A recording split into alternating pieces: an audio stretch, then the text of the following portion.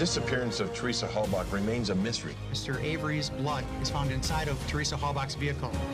Steve, everybody's listening. What do you want to say today? I'm listening.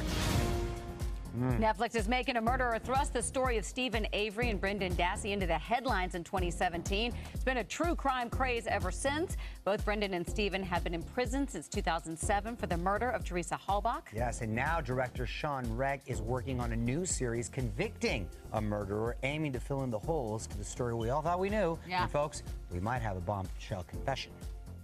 There's an awful lot of evidence that we're going to present and how the story was told and how people were possibly misled. This is not a stale retelling of a story that I've already seen. Which included doing an interview with a current inmate who allegedly wrote a letter to the director regarding the case. The goal of the letter was to further implicate Steven Avery and with hearsay information.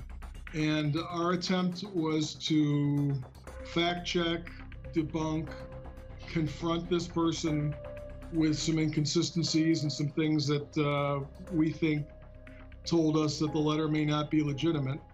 But when they went to confront the inmate, they got much more than that. We set up a jail call to talk to this person about that letter, and rather than talk about the letter and defend the letter, the person immediately said that the letter was not true and said that they, in fact, had killed Teresa Halbach. He went on to explain how he also tried to frame the homeowner, who happened to have been Steven Avery. Shawn can't reveal who the inmate is until authorities check into the story, but he did tell us this.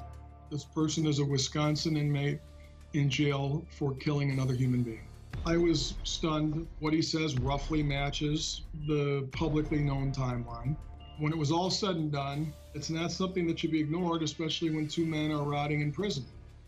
Wow. In breaking news, this just in, the director Shawn Rech has released the name of the inmate who allegedly confessed to Teresa's murder, Joseph W. Evans, Jr. We reached out to his attorney but have not heard back. And in a statement, Kathleen Zellner, Steven Avery's attorney, said in part the confession is not credible because there are a number of witnesses on the property. It is in Mr. Avery's self-interest for someone else to confess, but not if it is patently false. I've seen it all, Alison, from the beginning. We've spoken about it. You know I think Avery is guilty. Yeah. Guilty as sin from the get. And Brendan Dassey, poor thing, because I know he struggles. I think there's some guilt there, too. I know. But let me ask you this. Joseph Evans, Jr., this guy who confessed to the murder, first he said that Avery confessed to him. Right. And now he's changing. You know what? He didn't do it. I did it. And he's there locked up for murder. Not a credible guy, exactly. Okay, first of all, jailhouse snitches, for the most part, are not credible, period. So in 2016, he sends out a 9-page letter describing how Steven Avery sat next to him and confessed to this murder. And at that time, nobody believed him. Now,